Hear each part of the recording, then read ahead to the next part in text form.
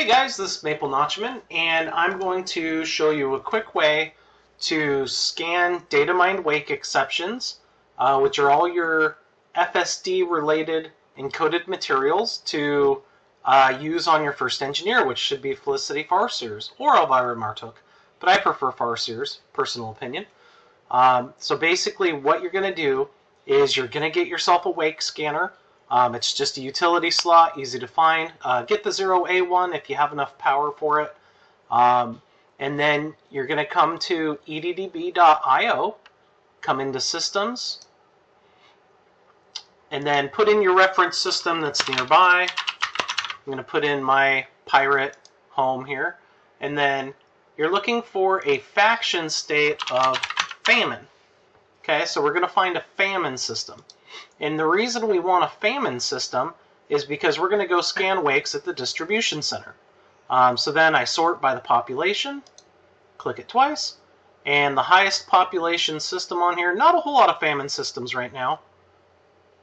We're going to take this guy right here, copy him up, and then we'll head over to my ship and we'll jump over there. Alright, so we've managed to jump all the way over to Shebekawalua. Yeah, say that 10 times fast. And now we're going to look for the distribution center. So I'm going to go into filters. I'm going to filter on the points of interest. And sure enough, here's the distribution center. So we'll make sure and select that. Sometimes they don't necessarily show up. You might have to scan the nav beacon, or you might need to go dock at a station to get it to show up. But this one showed up right away for me. So we're able to fly over here. Now, the reason that we're coming to a distribution center is because I think that you get the best results from scanning wakes from big ships, and we should have lots of Type 9s coming in and out of here. So I think those are some of the best wakes to scan. So that's going to give us lots of, hopefully, lots of data mined wake exceptions, which is what I'm trying to farm right now. Usually when you're unlocking your first engineer, my rule of thumb is to sit and scan until you get like 5 data mined wake exceptions, because by the time you get 5 of them, those are the high grade, the grade 5, then you should have enough of all the other ones that you're able to fully engineer an FSD with Farseer. Minus, of course, the manufactured and raw materials that you'll need as well. And of course I have other videos to show you how to do that. So let's approach the distribution center. I'm using the rule of 7 seconds. So basically 7 seconds and 75% throttle. So we can get into this distribution center nice and quick. And notice I kind of went wide of the planet so we didn't get stuck in its gravity. Okay, so here we are. We're in the distribution center. You can see all these ships and Type 9s and stuff. So what you can do is come over here to contacts. And if you go down to the bottom, oh, we don't have any wakes yet. Okay, well that'll change here in a minute.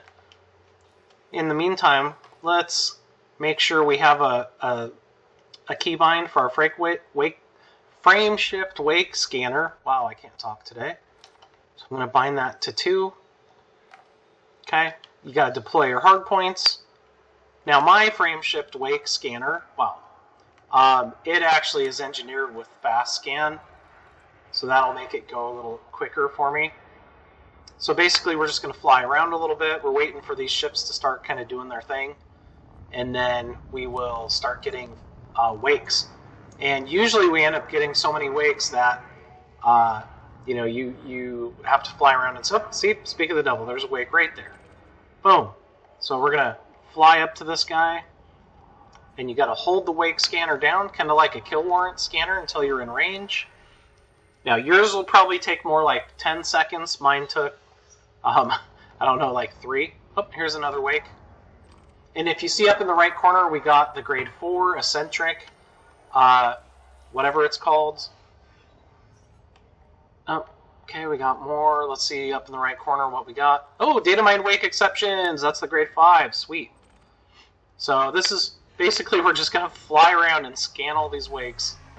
And this is pretty much it. You just sit here, you gather them, just keep scanning them. Maybe give this like half an hour to an hour. And like I said, shoot for, maybe 5 of those data mined wake exceptions. That'll actually give you 15, because you get 3 for every scan. And the way that you check how many you have, you can actually come into your ship inventory on your right panel, and then come down. Here's your raw and manufactured materials, and then here's your encoded materials. And if we go down to datamined wake exceptions, I am currently at 25, and you can see the little symbol on the right hand side. The 5 check marks means that it's a grade 5. This classified scan fragment's also a grade 5, grade 3, grade 4, so on and so forth. So you can definitely go on Inara, check exactly which ones you need and how many you need. My rule of thumb is 2 for grade 1, especially, when you're first leveling up the engineer, it might take more, so you might need, like 3 for grade 1, maybe 4 for grade 2, 5 for grade 3, and then I would plan on, somewhere between 5 to 10 for grade 4 and 10 to 15 for grade 5. But once you max them out, it doesn't typically take, once you max the engineer out, it doesn't typically take that many. Wow, this fast scan is really nice. I feel sorry for you watching me sit here and do this with the fast scan, because yours are going to take 10 seconds to scan. Oh, I'm spoiled. But that's, I have all the engineers unlocked, so I deserve it. But yeah, so anyhow, that one's already been scanned because it says the system. You got to get them kind of quick because they do disappear. So like I said, just fly around and scan all these wakes.